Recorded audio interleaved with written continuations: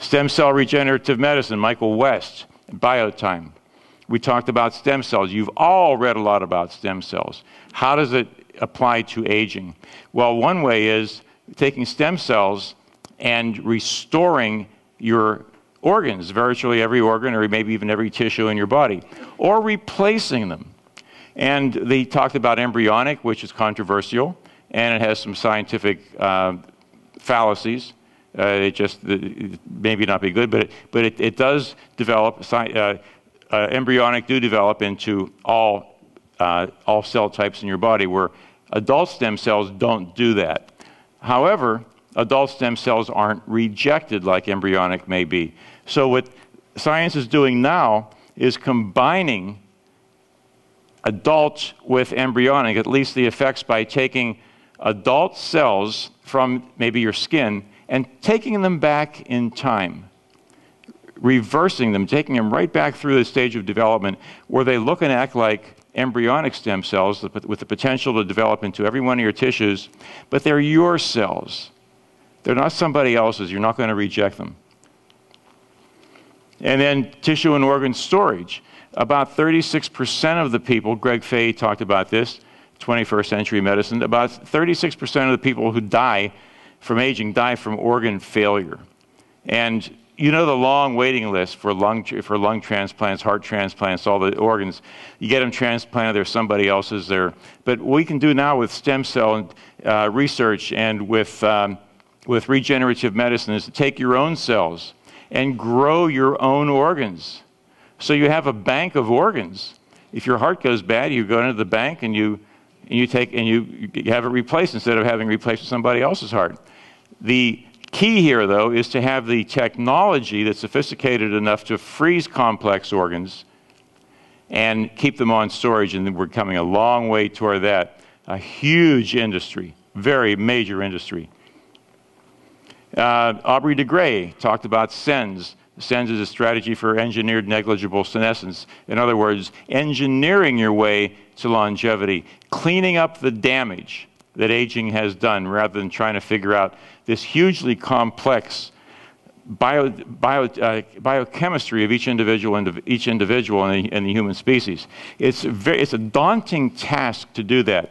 Aubrey has identified only 7 causes of aging, and there's been no other confirmed in over 25 years.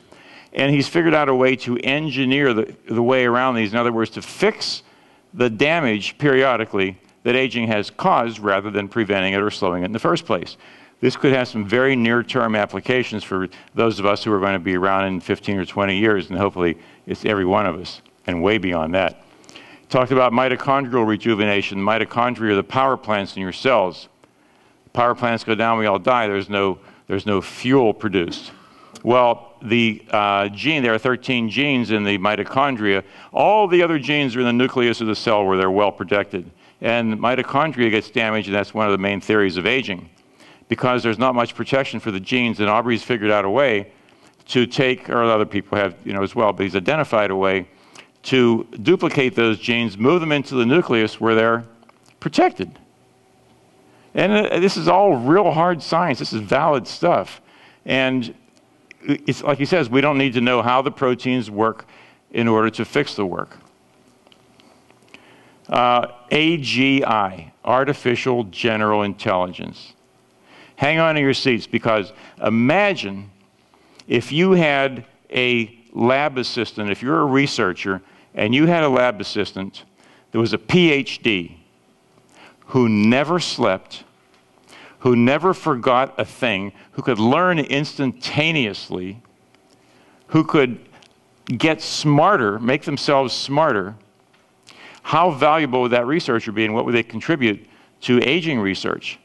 Now imagine if you had 2 of those, or 20, or 100, or 1,000, or 1,000,000, because when you have something like this, which I'll explain to you in a minute, you can simply duplicate it like you back up your hard drive. Artificial general intelligence is artificial intelligence that thinks like a human being and learns like a human being. In other words, it's machine intelligence. And we've come a long way, or at least Peter has. If you see the yellow printing, he's already got a practical AGI engine-based application. Most AI, or artificial intelligence, is very specific. It's programmed to land an airplane or to track inventory or any number of things. AGI thinks and acts like, would think and reason and learn like a human being. Then we need to go through several steps. He's got one right now that's doing some pretty rudimentary but very important work in telephone call and call services. And it's not just a bunch of recordings and menus and options. It actually learns as it goes on. Then, of course, the ultimate is getting down to the researcher, duplicating, having a silicon researcher or researchers. Nanomedicine, this is the holy grail for life extension. This would give us the ability to go into our bodies. Nanotechnology is engineering at the molecular level, working at the atomic or molecular level, and the ability to repair every single one of our trillions, tens of trillions of cells in our bodies, and pretty much reset the clock. It's an amazing technology, and this, like I say, if you can repair every cell in the extracellular matrix, you just basically can be any age that you set yourself to be once it gets that sophisticated. Plus, it gives you the ability to augment a lot of the bodily functions, or basically everything. In other words, we won't be like we were before, we'll be better. And genome engineering, re-engineering, Robert Bradbury is always a fascinating and interesting guy looking into the future. We understand now that as I said, biotechnology is becoming information technology. Every single gene in our body is basically a computer program. We have about 23,000 genes in every cell. So everyone's a computer. Bradbury is working on re-engineering those genes, reprogramming them, so we will never get sick, we'll never get old, and we can make modifications, again, like nanotech, make it stronger. And these two technologies, by the way, merge quite beautifully. And Robert also talked about pristine stem cells. Now, I was talking about stem cell and the iPS cells, where you take somebody's skin and then you revert it back to back to the embryonic stage. Well, you do that, but you're taking already damaged skin, or you're taking damaged cells, wherever they come from. And even though you take them back to embryonic stages, they're still mutated. They have some problems, inherent problems, because they're old.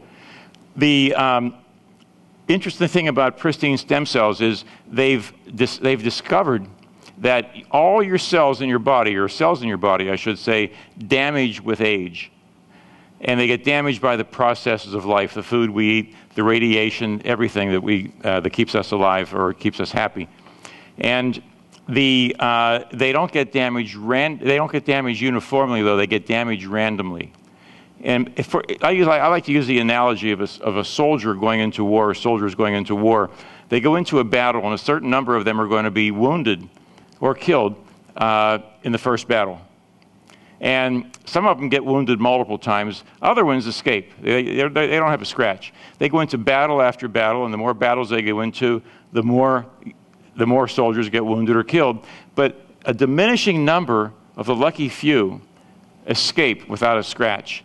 And we find that the same thing is happening with our cells. The mutations take place not uniformly, but randomly. So even at our ages, or many of our ages, we have cells in our bodies that may be as pristine as we had when we were very, very young, maybe even infants. And also the pristineness, you only need to protect maybe a few hundred or a few thousand genes. So even the damage that takes place to other genes could keep your cells pristine for youth. Amazing technology. We use this for cell storage, for organ storage, for organ replacement, organ reverberation.